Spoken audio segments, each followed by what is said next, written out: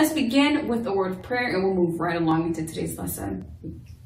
We thank you, Lord, for this time we have to learn and grow. We seek to do the best we can and add to what we know.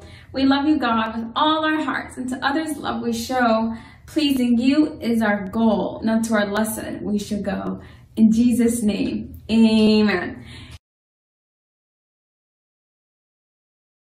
All right, hello boys and girls. This is Mr. Lanigan with Heroes Modern School Academy. I'll be taking you through grade 3 mathematics, and we are going to be on page number 90, page 90 of your grade 3 mathematics workbook. So please go ahead and turn over there. And we're going to be learning about how to add tenths. So the addition of tenths is what we're going to be learning about today. So if you remember from previous lessons, we learned about tenths, right? So let's talk about addition of tenths. Addition of tenths. All right. So a tenth, if you remember, is written like this, which means on a number line, if you have 0.0 to 0.1, you divide between here into 10 places. So 1, 2, 3, 4, 5, 6, 7, 8, 9, and 10.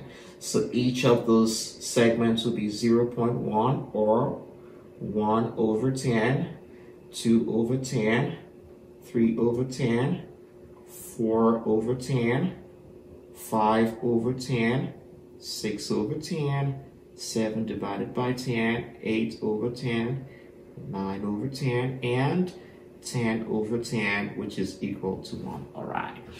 So the addition of tenths is going to be simply like, you want to say like 1 over 10 plus 2 over 10. Well, that can be written as 0.1 plus 0.2, right?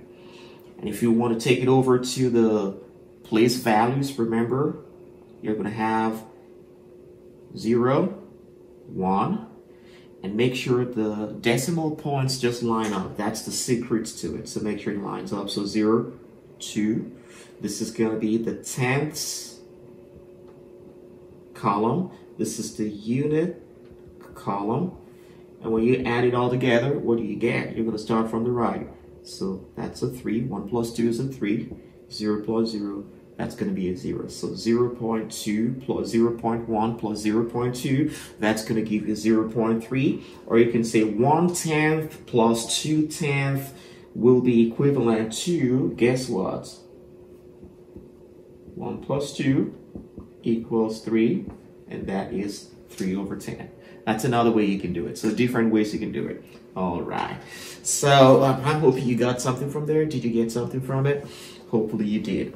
All right. So you're welcome right now to go over to page number 90 on your workbook, you're going to see lots of exercises over there. And there's going to be a homework for you there as well that you can use to study. All right, that's what I've got for you today, boys and girls. Thanks for joining me. And remember to recite your morality creed. And when I step away from the screen, you're welcome to take a snapshot of the worksheet on the board as well.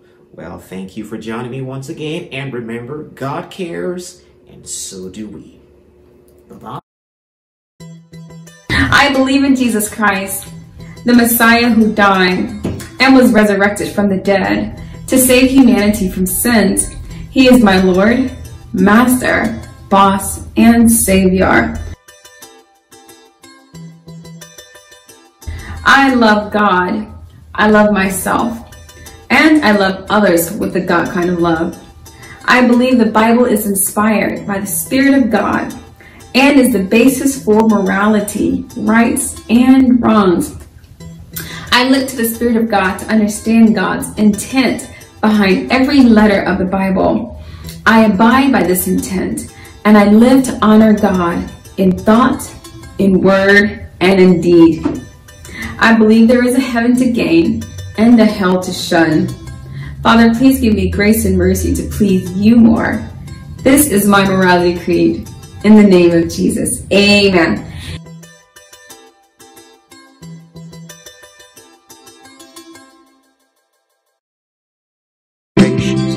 I'll be your hero's buddy, and as you study with heroes born, I will be your friend. So don't you